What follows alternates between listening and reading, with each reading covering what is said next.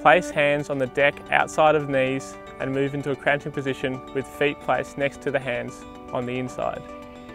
Knees are parallel and positioned in the middle of the board to keep it in trim. Take up your paddle at mid-shaft, place your weight on your hands and step into a standing position. Knees slightly bent, back straight and slightly bent forward with pelvis pushed forward. Take up a paddling stance with feet positioned hip distance apart in the middle of the board. Grip the paddle with one hand on the T-grip and the other midway down the shaft.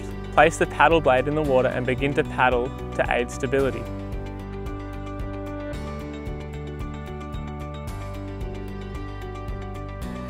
Common errors include a lack of balance after coming to standing position, feet being too close together,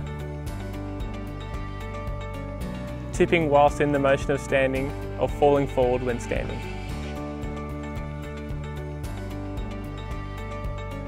Correction cues. To regain balance, bend at the knees to lower centre of gravity. Do not bend forward at the hips.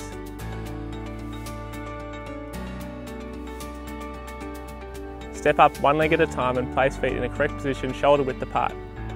Keep equal weight on each foot as you push up from squatting position. For balance, keep hands on deck until completely stable before standing upright. Place paddle in the water as per beginning of stroke.